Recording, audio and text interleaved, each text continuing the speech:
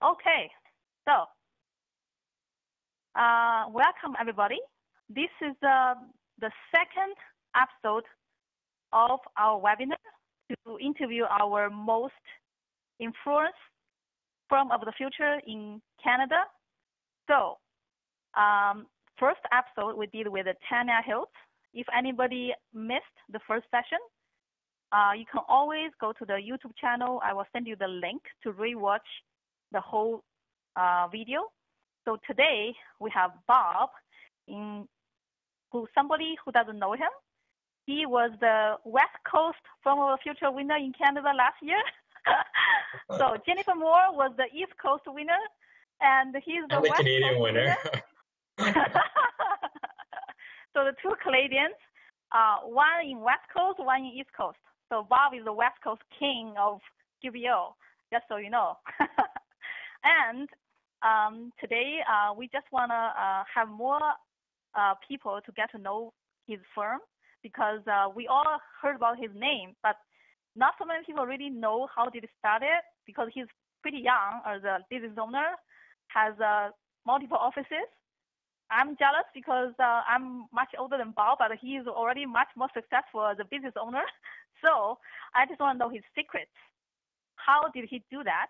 And as far as I know, he used to work like us in the corporation, but he started his business. So that's the whole story we're going to tell you today. So before I officially start, for anybody who doesn't know me, my name is Jessie. I work at Intuit Canada as account manager right now for British Columbia. So I normally contact all the bookkeepers and accountants in the West Coast in BC. That's why I'm interviewing Bob. So all the West Coast people get to know him, to know how did he become a firm of future. And I've been with Intuit for 4 years. I used to work with the East Ontario Territory. Now I start work in BC. And this is our second episode. We are going to do a weekly webinar with different guests. So hopefully you will join us. If you miss this one, next one I will post on the social media about the next guest. So off you go, Bob. Okay, so I guess I'll start with a bit of introduction about me and legacy. I'll share my screen. So okay, Jessie, I'll stop mine. Kick you off. So, yeah. Yep. Okay. Hopefully people can see my presentation here. Oh, so that's my baby. Yeah, so our firm's called Legacy Advantage. We are a CPA firm, but we only do bookkeeping. And yeah, on the personal side, this is my little baby Elizabeth. She's trying to learn how to play pool. This is my wife and I, and baby Lizzie. And this Can is. I ask a little bit gossip? Okay. How did you meet your wife? How did I meet my wife? We were at a Christian club together at UBC called Campus for Christ, called Power to Change now. And I was the treasurer, she was the administrator. We had some office romance, and wow, really? Yeah, let you you never told us. You never told us that. You never asked, Jessie. Well, I figured I should ask her today, so everybody knows. Yeah, there you go. So this is one of my favorite pictures of Lizzie. Very cute. So, you know, we are a bookkeeping firm and we are a CPA firm, but our vision is to become the most trusted and competent bookkeeping company in Canada and eventually the world. We started in 2015. Now we have 2 offices, 20 staff, 1 million in sales, and next year we have plans to add 2 locations in Alberta. And runner-up, I was runner-up for From the Future in 2016, and it was awarded for our ability to leverage technology to add a unique perspective of value to our clients. We've also had blogs and publications and features in Small Business BC, Surrey 604, Small Business Trends, BC Business Magazine, and also the Firm of the Future blog. And you can find us on Find an Accountant. So Jessie thought this could be a really interesting item to add to this presentation. But basically, the formula for optimizing your SEO on Find an Accountant is to make sure you have your QuickBooks Online Advanced badge, your QuickBooks Desktop badge, and get more than 9 reviews, and you can be top of the page here. This is our article in BC Business Magazine. That was awesome. A lot of friends called me up or texted me and said, hey, saw you in the magazine, really cool. So that was a really interesting opportunity. Now, when I say bookkeeping, I really mean Bookkeeping Plus, but it's really hard for me to explain to clients what we mean by Bookkeeping Plus or CPA level bookkeeping. And so our core business, we just want to differentiate ourselves by doing more than just data entry. And the brand that we promise our clients, the brand promise is basically peace of mind, clarity, and financial intelligence. Peace of mind, clarity, and financial intelligence. So what do those mean? Quick example, with peace of mind, we have a client named Kalian and Hobbs. The problem is that both partners are not from Canada. They were U.S. investment bankers, and they wanted to grow a business in Canada, so they want to get peace of mind. So we help them sign up on GST, PST, WCB, payroll, and that kind of stuff. And now they have peace of mind to build their pictorial empire. What I mean by clarity is giving our business owners the visibility into their business. So we have a client who's a $4 million specialty retail. They have a bistro, a gym, and a clothing store all in the same space. And so we do things like department costing, class reporting, all that kind of stuff, so that they have the visibility in how each business line is doing. We also have a client that we offer what I call financial intelligence. They're an $11 million walk-in clinic with multiple locations, and they have very difficult time dealing with MSPs, doctors, very complex payroll, multiple locations. For those guys, we actually don't do any bookkeeping. Rather, we're acting like part-time controllers, where we would review the work being done and then generate financial reports for their investors and their lenders and things like that. So, that's what I mean by, peace of mind, clarity, and financial intelligence.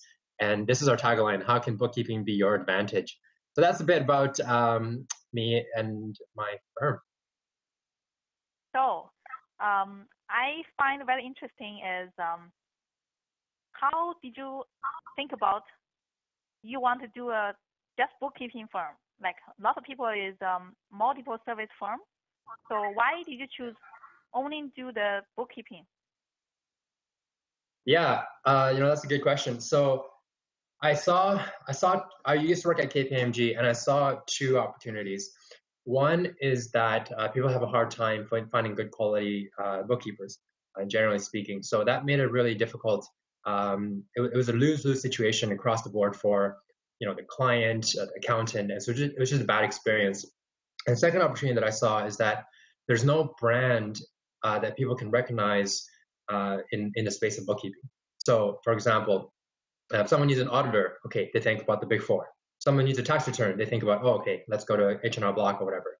If someone needs a bookkeeper, there's no brand.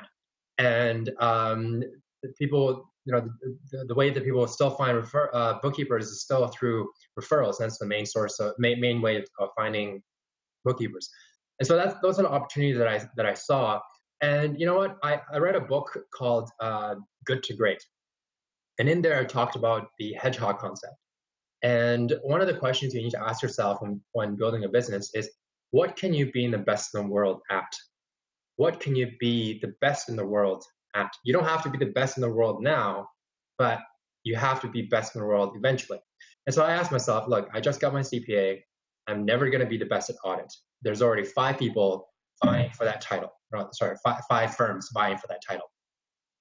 I can never be the best at tax. Those 5 firms plus H&R Block, they have that market cornered. But I asked myself, who's really known for being the best at bookkeeping? There's no name. And so therefore I thought, okay, I'm gonna strive for that spot. I'm gonna brand ourselves and just fight for that top spot and define ourselves as being the best at bookkeeping, and eventually we can get there. So that's one of the reasons why I chose to go down that route. And I guess the other reason is that accountants for the most part don't want to do bookkeeping, and so I thought, okay, instead of starting a traditional CPA firm that does taxes, then I'd be a competitor to all the other accountants. If I start a bookkeeping only firm, then all of a sudden the 1,000 accountants in Vancouver become my referral partners and not my competitors. So that's those are kind of that's kind of the context behind why we decided to focus on just doing bookkeeping. So when you still working in the Big Four, the KPMG, how many years you worked for them? Yeah, I literally was 30 months and done. Really? Basically, yeah, you need 30 months of experience, and in month 29, I gave my notice. Say, look, I get my hours on the 16th of July, and I'm leaving on the 18th. So I was so excited to get out of there. So were you prepared? Because for me, if I were you, 20-something, just got my first job in the Big Four, a lot of people will be so jealous. Oh my God, you got such a decent job. How did you find out you have that courage? Like even think about quit your job, because that's a huge thing for most people, just to get over that one step. So how did you find the courage? How did you think of yourself, the whole plan to become a business owner of yourself? Did you prepare for it?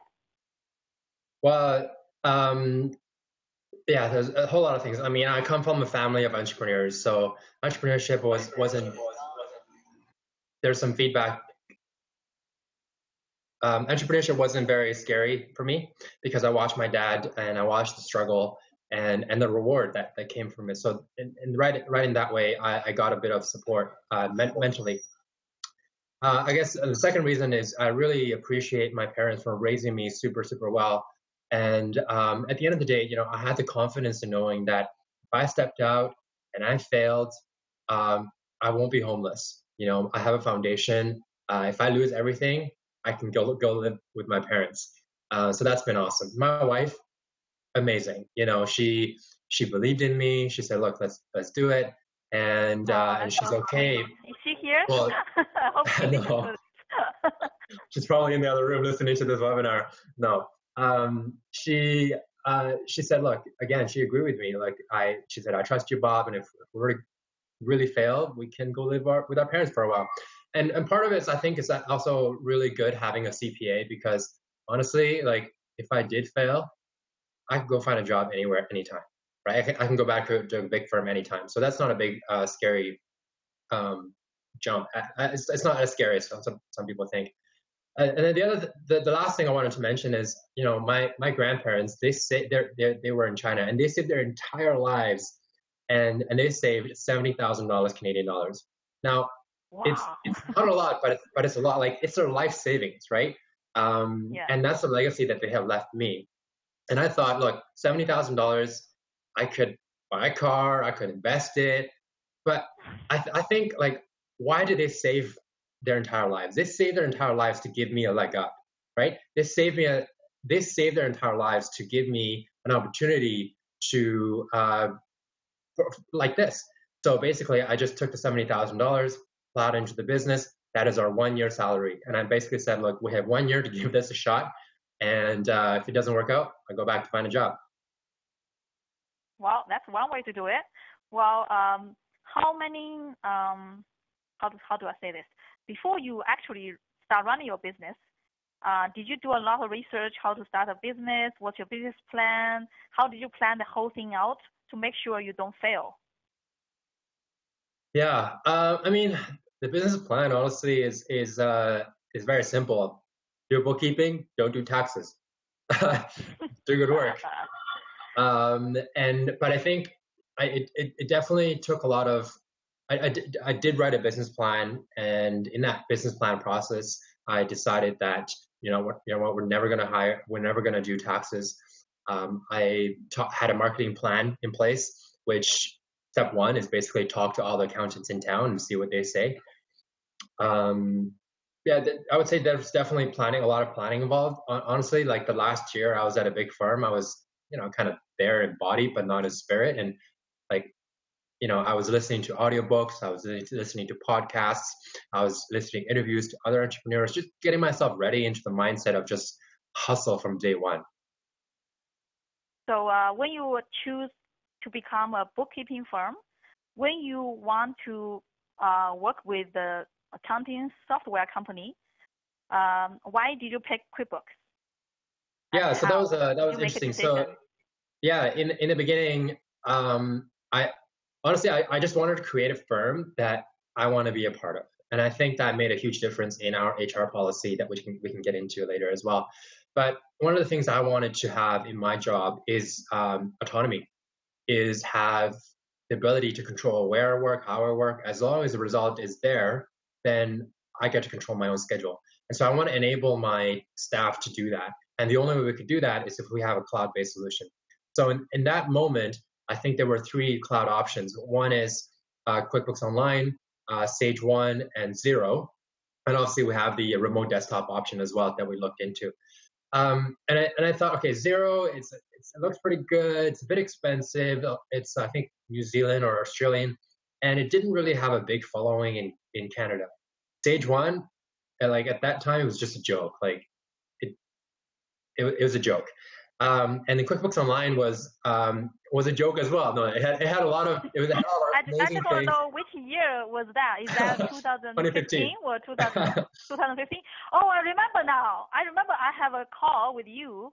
Yeah. Over the phone, you were calling like, oh, how can I set up this on my 50% off? Because back then we didn't have this TBOA, so-called wholesale billing.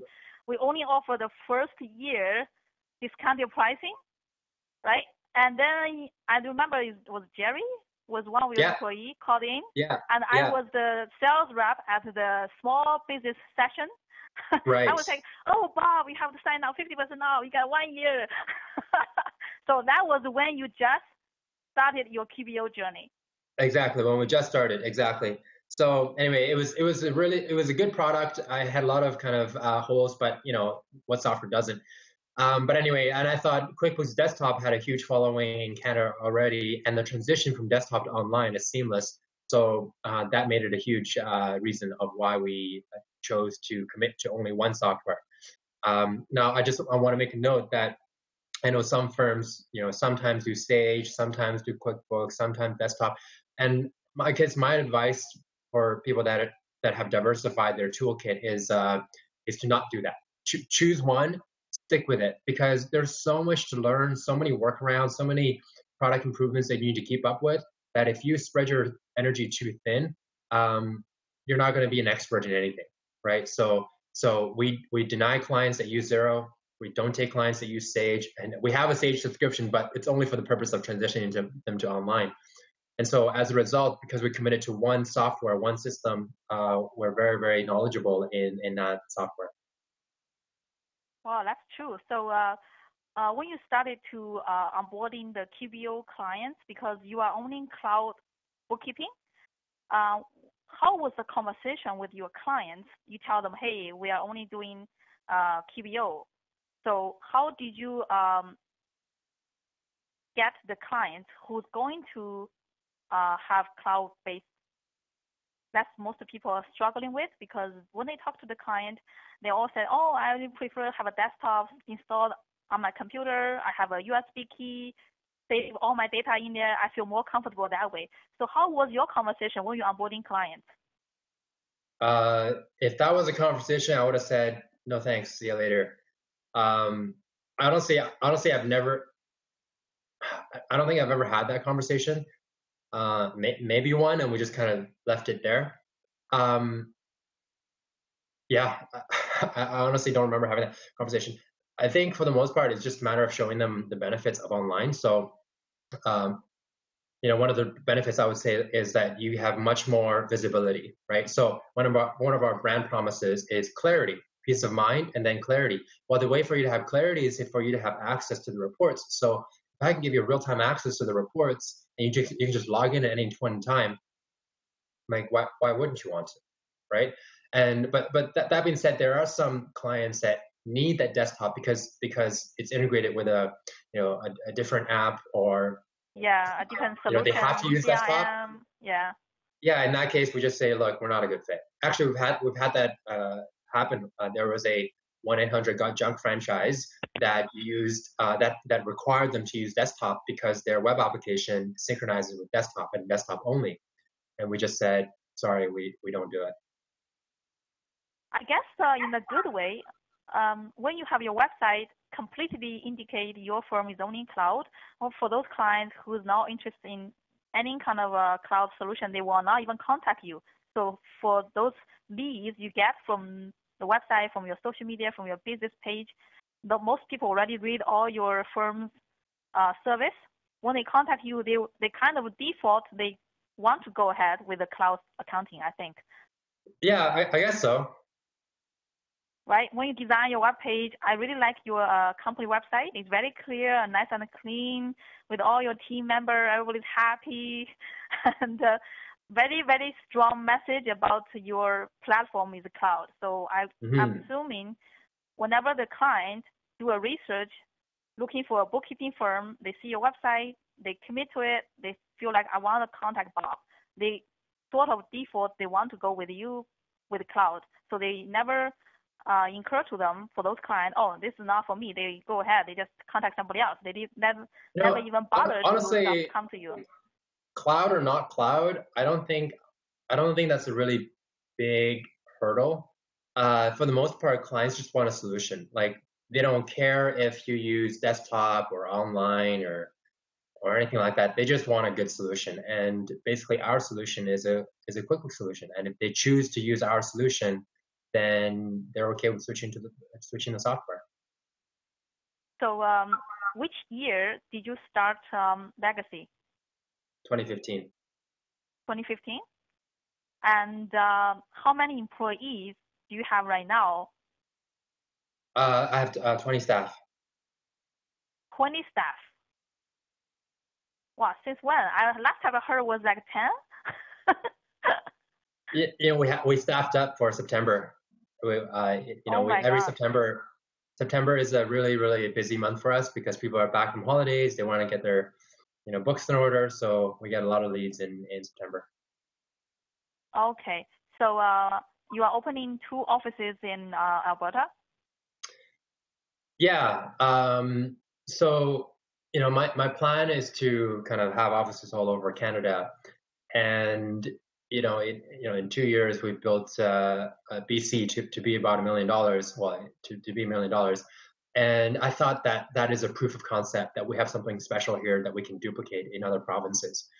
And just recently, I went out to Edmonton and Calgary and just saw that the same problem, same opportunity exists in the lack of a brand that people can recognize in the world of bookkeeping. So I talked to a lot of accountants and a couple of MNP partners. They said, look, if you come here, we'll refer to you right away because there's not a real scalable bookkeeping solution that like the MNP partners are comfortable in referring to. So anyway, we're gonna basically expand to Calgary and Edmonton at the same time, and I'm actually going to be moving there to open up our offices. And the reason why I'm going to move there and commit there for a year or 2 years is because our company culture is so key to where we are and where we're going to go. So it's really hard to train culture without physically being there. And that being said, another shout out to my wife to be willing to sacrifice 1 or 2 years and move with me, basically uproot our entire family and commit to a new market. So your whole family is going to move to Alberta, either Calgary or Edmonton. Wow, that's a commitment. Yeah, thankfully our church is actually setting up a church plant in Calgary, so we'll have a bit of a familiar feel, at least have a community to start with in Calgary. Wow. So when you start your team, when you start your Legacy at the beginning, how did you find the right employee who's already in the mindset to be all cloud, and how did you train them? Yeah, that's a funny story. I made a lot of mistakes, so it cost me a lot of money. That's why I want to know from you all those mistakes, so other people don't make the same mistakes. Yeah, no, exactly.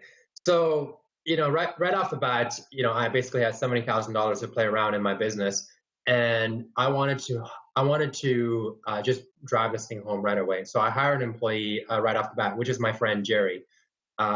He finished accounting. He's very tech savvy, but he's not very independent. So basically, when I brought the business in, we worked on the file together. He spent a lot of time figuring things out, and that worked really well. And then we had to hire, employee number 2, 3, and then in those moments, I always in leadership books, I always heard the term hire for fit, train for skill. Hire for cultural fit, and then train them for skill later. But at that moment, I was so busy. I had went to a networking event at 6 o'clock, had coffees at 9, 10, 11, lunch meeting, maybe an hour break at the office, 2 o'clock meeting, 3 o'clock meeting, 4 o'clock networking event, and then to 6 p.m. networking event until 9 o'clock. I was just hustling so hard in those months. So I literally had no time to train people on how to do the work. So I thought, hey, let me hire someone experienced and just do the work for me. Unfortunately, QBO is very, very new. So I basically hired people that knew QuickBooks Desktop, but didn't know anything about online. That was such a big mistake because desktop and online, they're so different, right? Like even a bank fee, like matching and adding, it's a completely different concept. So anyway, I hired them, and I didn't really have time to review until a month, 2 months into their employment. And when I took a look at their work, like it was so messy. Basically, I halted all of my sales efforts. I was in the office all the time. I didn't meet anybody just to fix their work. And I let them go. And then the next time I hired for fit, cultural fit. They knew nothing about QuickBooks Online. And they were fresh out of school. And I trained them from ground one on how to actually do the work. It required a lot more time. So I think, with the wasted wages, the time that I didn't go networking, and the time that I had to pay new people to fix old people's work, I think I wasted about $15,000 in the span of two to 3 months. So it was a very, very expensive mistake. And now we have an incredible hiring process that's based on the book Top Grading by Brad Smart. I have it actually. Wow, that's great. Top Grading, get it. Yeah, okay. Yeah, no, it's awesome. It's basically saying that you need to define what an A player means to you, because for every single company, A player means different things to different people. So step 1 is defining what that is. Step 2 is putting together structure on how to assess for that, and then finding them and eventually training them to be your superstars. Well, you will be happy to know. I'm not sure whether you know of. We started the educational program. So we have the accountant and bookkeeper who's already a teacher in the college. They are going to start teaching QBO instead of just QuickBooks Desktop or Sage Desktop. So I will maybe introduce you to a few of these bookkeeper and accountant. Maybe they have some students just graduated QBO and they're looking for a job. Maybe you can offer them some kind of a subcontractor position. If they're good enough, maybe you can upgrade them or promote them to be your full-time employee. Who knows? Yeah, that's awesome. I'm really glad you guys are taking that step. Because it's definitely, that's a trend, right? So educating these students on new software and the new generation is really important. Okay, so what's your next step after you open all these different multiple offices in Canada? You still only offering the bookkeeping? I know you will be super busy since the big partner like MMT already mentioned they want to refer all the clients to you. So after you get so much referral and business, what's your plan to make sure you are on track and even much better than you expected? So what's your future plan eventually?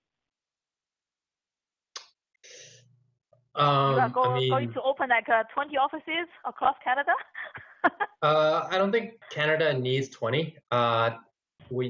Basically BC, Fraser Valley, Edmonton, Calgary, and the next plan would be Ontario. We can open up 4 there, and then down to the US.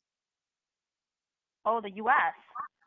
So, And then once we have US, we can go to UK and Australia. The good thing about doing bookkeeping only is it allows us to go across borders a lot easier because we don't necessarily need to be tax experts in those areas. wow, that's huge. I hope I can witness all that in the next maybe 10 years. Yeah, maybe. It's funny. Someone says someone during the interview, one of the candidates actually asked me what my 5-year goal is, and I said, honestly, I don't know what my 5-year goal is. I know where my 50-year-old goal is. Like I know I know where we're going to be in 50 years, but I don't because we're growing so fast. I actually don't know where we're going to be in 5 years. So that was kind of funny. Well, I hope you keep up because I don't want you suffer some kind of a growing pain. Well, it's gonna happen for sure.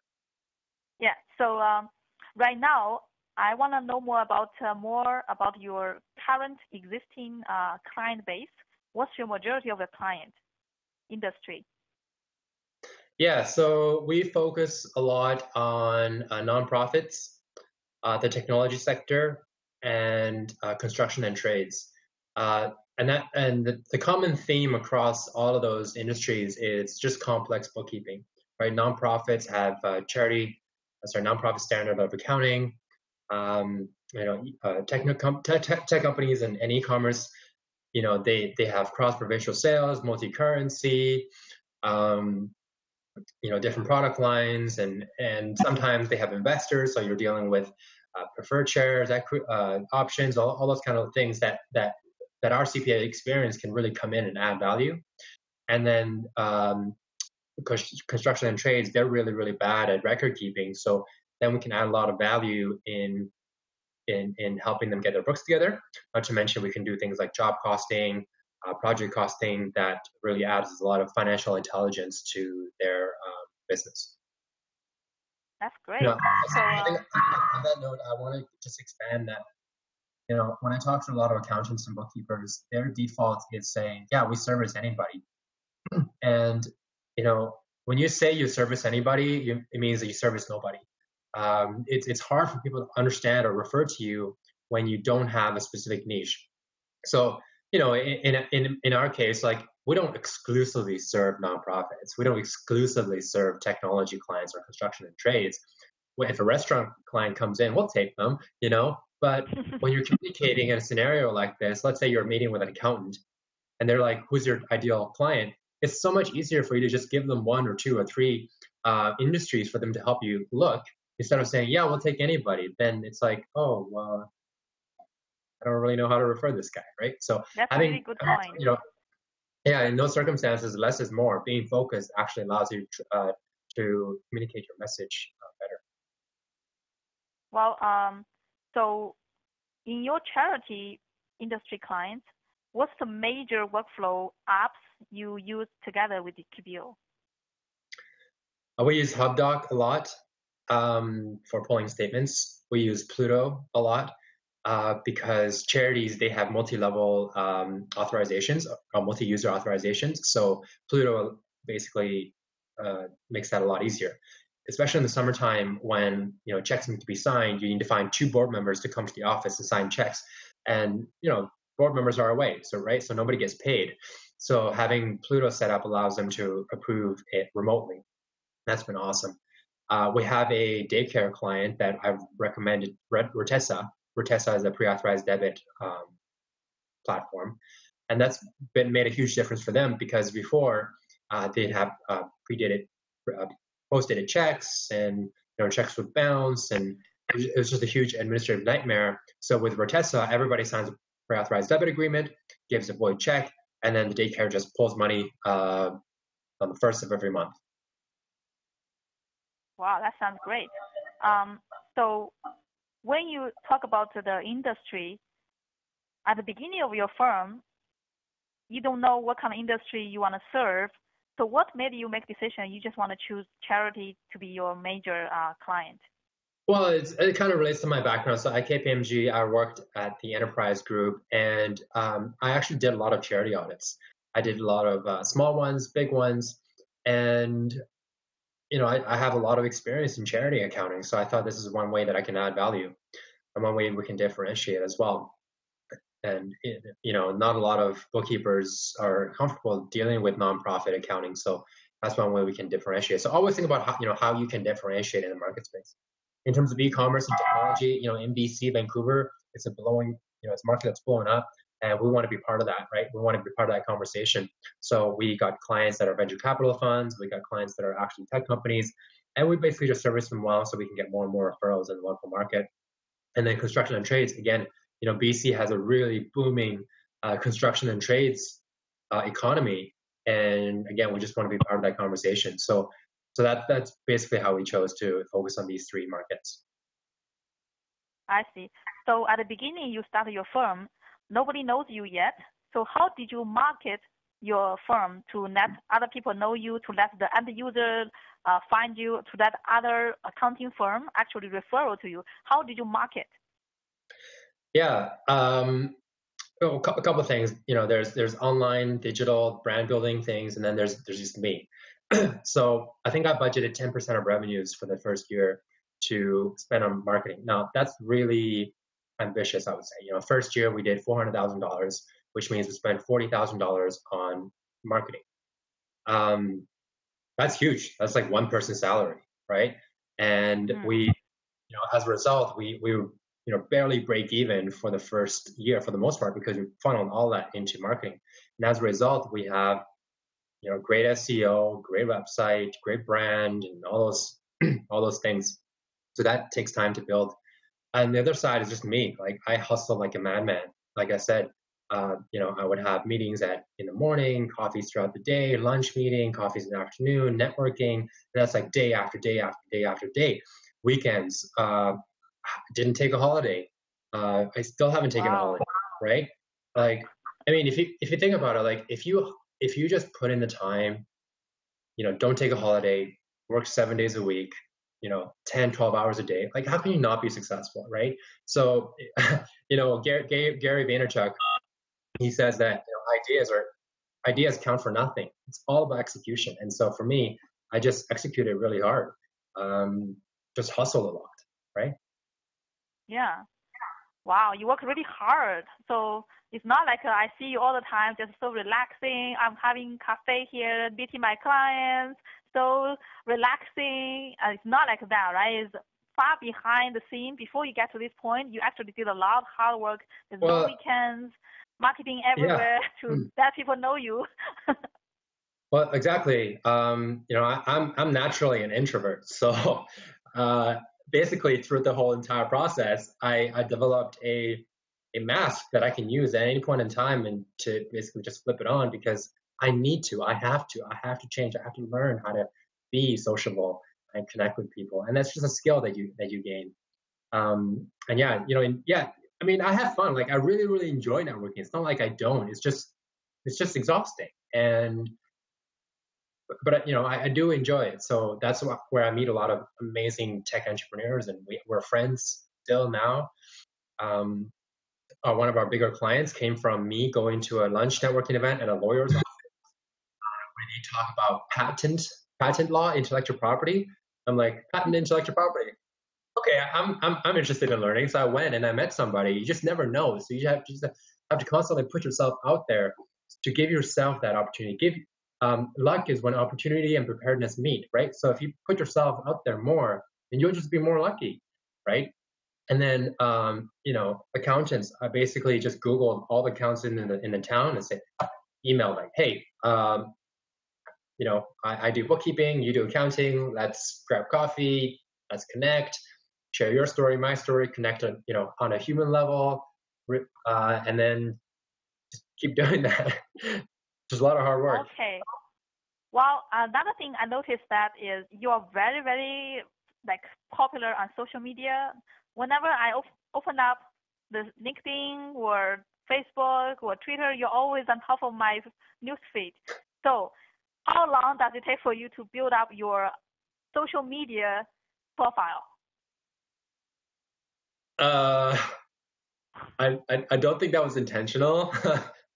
I guess I don't know. I mean, Facebook. I really enjoy Facebook, so I enjoy sharing photos of things. And I think one of my vision statement for my life is to be a godly man who loves his family and help other people achieve success. So that mission statement drives me to build this business, to build a business that can help other people achieve success. In the same area, same arena, I want to leverage social media to basically share my journey, share things that I've been learning, and I think I want to add value to people. I follow Gary Vaynerchuk a lot, and he says, document, don't create, right? Document, don't create. And I think that's a great advice because a lot of people want to go on social media to create content, but it's so exhausting because you're trying to fake, you're trying to be someone fake. But for me, like, I'm just kind of documenting things, sharing things I'm learning, making mistakes, and then sharing my mistakes on a blog or whatever. And I just think that's fun for me. I like to be vulnerable with people. So that's kind of on the content side, and then obviously I have a very beautiful wife and a very cute kid. So I love sharing these photos as well. Wow, I love your blog. So you wrote a few articles for Firm of the Future, and I really love the idea of you just to give people more advice based on your mistake, because a lot of people, they don't want other people know mistakes and what's the downside they did. But I really like your openness to really let people know your whole journey, and you don't really care about, oh yeah, I should keep it secret. I just want myself successful. So I really love that about you, your blog, and all your social media presence. Right, thanks. And it's not just I'm transparent with I guess you guys. I'm really transparent with my staff too. Like I tell them I mess up all the time. And I think, I think what makes our firm different is our culture, right? And it starts from the top. It's the focus on being genuine with people, connecting with people, and if your staff can know that they can make mistakes, then they're going to be more engaged. They're going to be willing to try more things. And the only way that they can know they're allowed to make mistakes is when they know their boss is a mess too, right? And he's so that just creates a much more strong bond with the people that I wanted to connect with. Well, so we are having a lot of questions. Do you mind if we start taking questions from now? Because I was keep looking, and lots of people ask a lot of questions. So I will start from the top. So first question from Diane Mueller. She's the ICC president. Hi, Diane. She said, how old is Bob? I first met him when he was still in school. That's right. So Diane, I think we met at the Burnaby ABC restaurant. And I was still in my CPA program, and at that point, I was already dreaming about this business. And I think, I wanted to. Anyway, I'm 28 now. Oh my God, that's so young to be a business owner. So, the second question is from Stephen McLeod. He's one of our account managers for East Coast, PEI, New Brunswick, and he asked questions about what apps do you majorly use in your firm? Like you already introduced the nonprofit, you use all those. Other than those apps you mentioned before, do you have any other apps you are planning to use or you are currently still implement? Well, we use Podio as our CRM, Podio. That's been awesome. We use Asana, we use Insightly, but we settled on Podio. But other than that, we don't use a lot of apps like we use HubDoc, Pluto, Rotessa. Our perspective is that We use apps only if it really helps our clients. Excuse me. Wow, that's not going to appear well on a webinar. Sorry. We have clients that use Jobber, and Jobber is a great app for construction and trades and scheduling, but the integration is really poor. So we basically tell the client, look, just use Jobber as Jobber, and then we'll do the accounting on our end. So, there's a lot of great apps out there that our clients use. They use Notify, they use all those kind of apps, but it's not something that we manage because we don't really go into the integration game too much. So, I guess that's not where we are specializing in. I know some other firms, they're all about apps and all about the high tech, and that's great. But for us, we focus on different things. Okay, so the other question is, what's your onboarding process? Like when you have all these apps for a specific industry, so when you first time talk to the client, what's your process to show them the package, you charge them until they actually become your client? What's your process?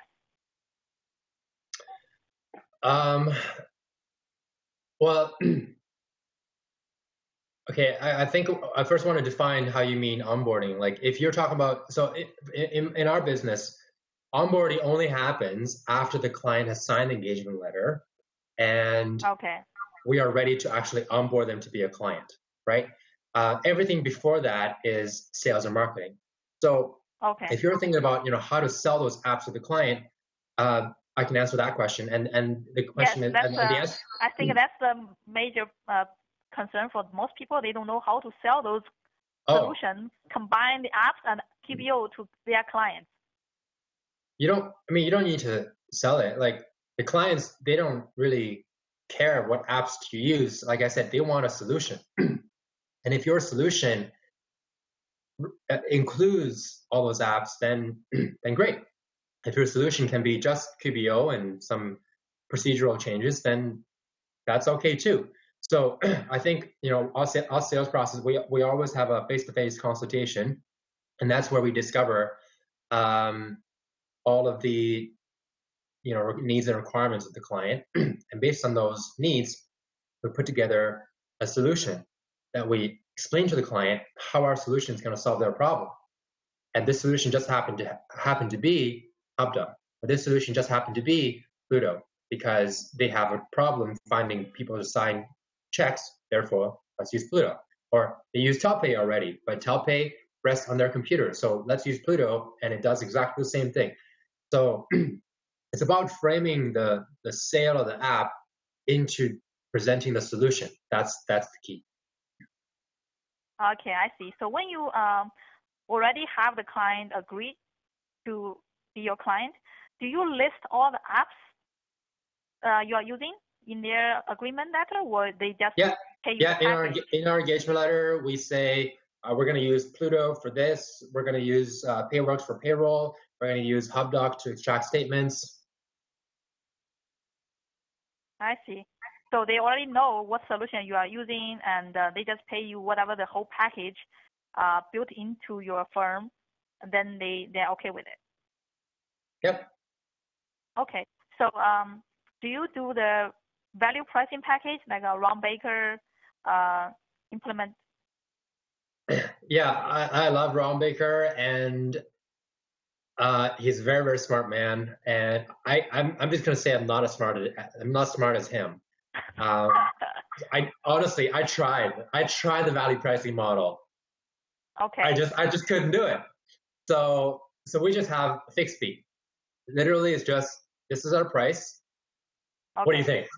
If they want to negotiate, we can talk, right? But if they say yep, then good. Part of it is also like, how do you make it duplicatable? Like, you almost have to train your people how to do value pricing before they can do the pricing. And it's so hard. So I have 2 managers, and in order for me to go into Alberta, I have to train them how to propose, how to create proposals and how to price. And it's a lot easier for me to train them on our pricing method versus like, hey, read this gigantic book, learn about value pricing. It's just much harder to duplicate. I know it's the right thing to do, but I cannot execute on it. So your model is more like fixed flat rate to your client. That's right. So how did you calculate the package, the amount of money the client has to pay you monthly or yearly? How do you know you're profitable based on what? How do you calculate that to make sure you're profitable? Okay, that's a whole other conversation. So okay, our pricing model is actually quite transparent. It's basically to take the client revenues, drop 3 zeros. That's our monthly price, plus or minus, right? So for example, $1 million client, that's 1 and 6 zeros. Drop 3 zeros, $1,000, right? So that's our price. And then we go up and down based on scope. So for example, it's $1 million client, but they want this extra report, and their payroll is really complex, and this and that. Okay, $1,500. On the other hand, let's say $1 million restaurant, all their sales are POS, payroll super simple. They have some turnover, so there's some complexity there. Financial reports, very simple. They just want their simple P&L. They have no inventory. Everything is in cost of sales. Okay, maybe only $750, right? So I would say that's our pricing formula. In terms of how we know we're profitable, okay, so that's the tough piece. So we obviously we always double check the profitability with our associates every single month. But more importantly, we compensate our staff based on a percentage of revenues. So they have a salary plus they have a bonus on a percentage of revenues. And so that's awesome because it aligns our incentives, the staff and legacy. So when the staff feel like they're not being compensated enough, then they will actually raise that problem to us, the managers, and they will say, hey, I'm doing all this work. I'm only getting 15% or 20% or 10% of this much. I really think they should be paying this much.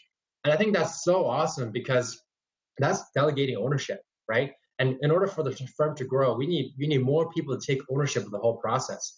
So it's not about management determining the profitability of each client. It's actually the associate that's working on the file. They actually tell me if the file is profitable. And then we could get into a discussion around that. So that's kind of how we manage pricing and manage profitability. Wow, that's great. This is the first time I hear about this. So I'm glad I asked that question. Whoever asked the question is genius. And move on to the next question is from Diane Mueller again. She's asking you is, so after you have the client, they say, are you really being an advisor just to have them plan their business? You are become the trusted advisor, just give them the financial reports, so shows them how their business is doing, how their business is going to do based on your suggestion in the next fiscal year. So are you being just an advisor, or you have to do the day-to-day bookkeeping for them as well? Yeah, so let's go back to basically our value proposition: peace of mind, clarity, financial intelligence. You can't provide financial intelligence unless the client knows what they're looking at. That's the clarity piece. You cannot provide clarity unless you have peace of mind over the quality of the books. And right now, because we're only 2 years old, all of our staff have been with us maybe one or 2 years, and they're still kind of learning. Well, they're getting very, very good at giving peace of mind to our clients, and that's the foundational piece. So right now, the clarity piece and the financial intelligence piece, that's mainly done by the managers and myself. But eventually, we want to push that down to the associates so that the associates can do the bookkeeping and then have a conversation with the client so that they know what they're doing, and then they start doing the business planning. Now, this is really interesting because we actually have a leadership development program and a financial intelligence program for our staff. So every Saturday, every month, one Saturday, we spend the morning together to learn about business, KPIs, how to build something, so that they can bring that context and background and knowledge and apply that towards their clients. Now, it's going to take some time, but that's the direction that we're moving. So right now, basically, the work is done by the associates, the explanation and analysis done by us, but we're constantly training our associates to elevate them so they can become those advisors. Wow, that's great. Okay, can you go back to your bookshelf? Somebody want to see the name of the book more clear? Yeah, I'll write it. Top Grading. Okay. By Brad Smart. Okay, that's great. So move on to the next question. And I want to know, are you planning to hire some French-speaking employee to go through the Quebec market? You know what? That's totally possible. Quebec right now is not part of our plan because I personally cannot lead it. So, if there is a partner of an ambitious person out there that's willing to open up Quebec with me, I'd love to have a conversation. Okay, so you are looking for mostly like a partnership, existing French-speaking Quebec firm join you as a partner to help. No, I don't need an existing firm. I just need an ambitious individual. Oh, I see. Or a firm, one of the two. So,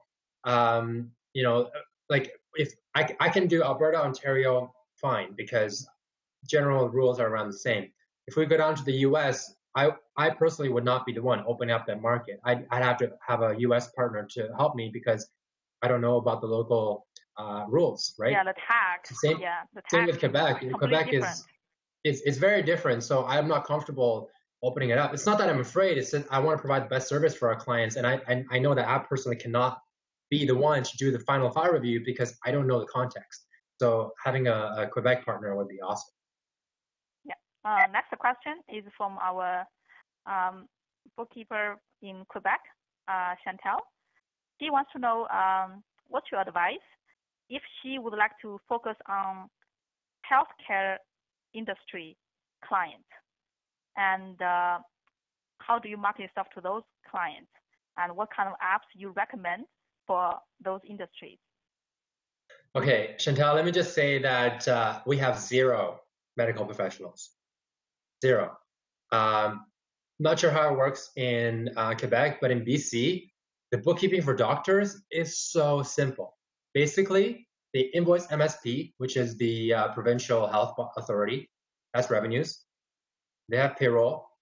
They have rent. That's it. So they just cannot justify. Our minimum fee is $350 a month, right? And based on our ratio, let's say a client is doing $500,000 a year in billings. We're charging $500 a month, so $6,000 a year. The doctors, they're cheap. So they can't justify paying $6,000 for someone to do their bookkeeping, right? So basically, whenever a doctor has inquired of our services, it's never been a right fit. So we have 0 medical professionals. Okay, that's the question. And Chantal asked another question is about your firm. So she missed the first half of the presentation. She wants to know if you are full service accounting firm hiring full-time employees, or you just subcontract and provide CFO services and sell those franchises. Yeah. So Chantal, feel free to reach out to me. My contact information is there on the screen, or you can ask Jessie.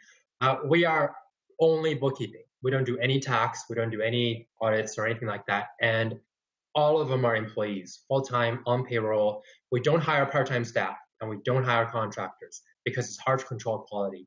And my perspective is, look, if you're going to hire somebody, if you're going to hire somebody good, you need to commit to them, right? You guys are taking a mutual risk on each other. So my employees are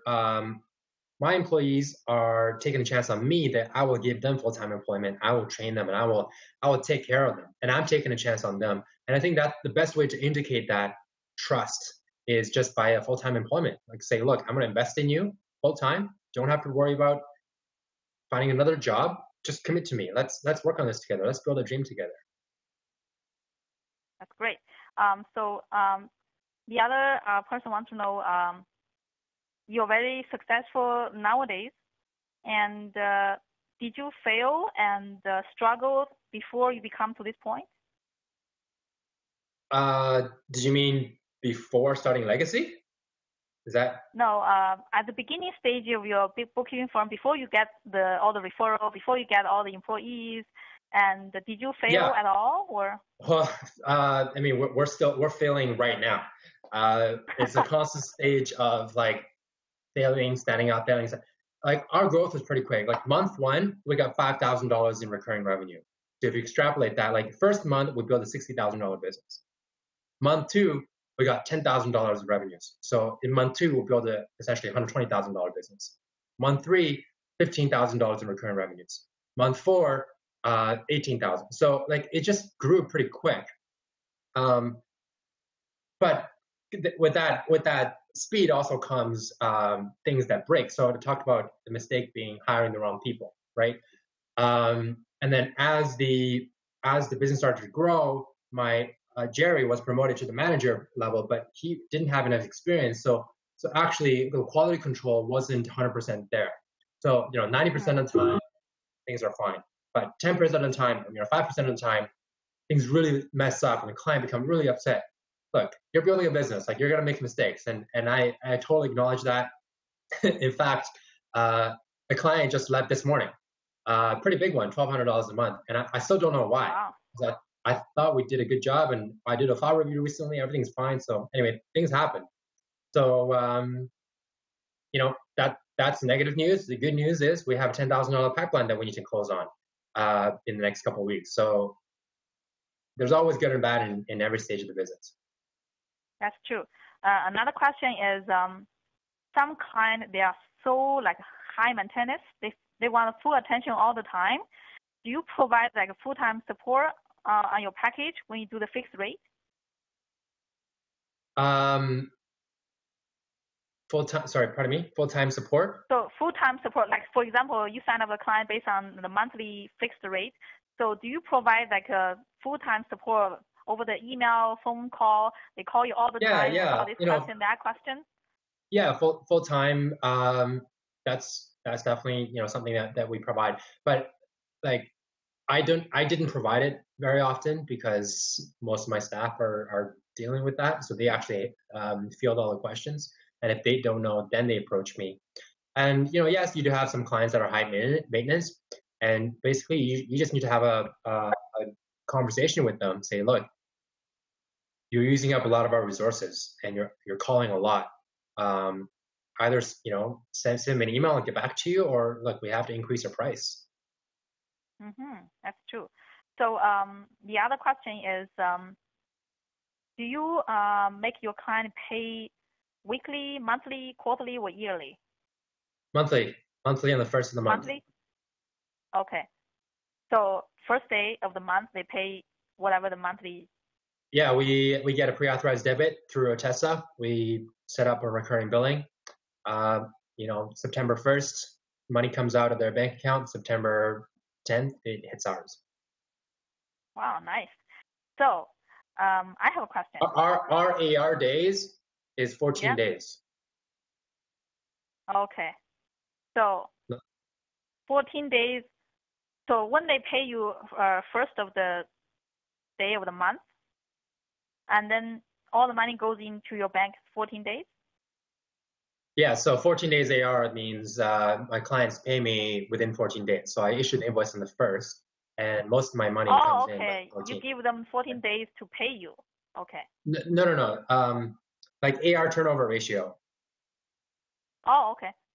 Yeah. So when they actually put the money in first of month, you will receive it eventually within those 14 days. That's right. Okay. So the other question from, I think might be Marjorie's question. She was more concerned about workflow. So how do you manage your workflow with your client? Say, because your major client is a nonprofit, what's your workflow? Make sure you are working very efficiently with the team and the client. I think it's all about managing scope. So, in our engagement letter, we have a very detailed description of scope, like revenues, who's doing what, expenses, who's doing what, reporting, what do you want, how many bank accounts are we reconciling? And so as long as the clients stay within scope, it's fine. but then you get to things like scope creep, right? So that we have to manage very, very actively. So, we just got to make sure that we manage scope creep very well. Sounds good. So that's all the questions for today. Phew, that was a lot of hard questions. I don't know how I answer those questions. Good thing I'm not the only person here. Yeah, thanks. I have to head off to my next meeting. Okay, so thank you for today, and I will see you in San Jose and QB Toronto if you come over. Sounds good. Thanks, Jessie. Okay, great. So I will stop the recording for now, and everybody will get a recording afterwards. Thanks. All right. Bye.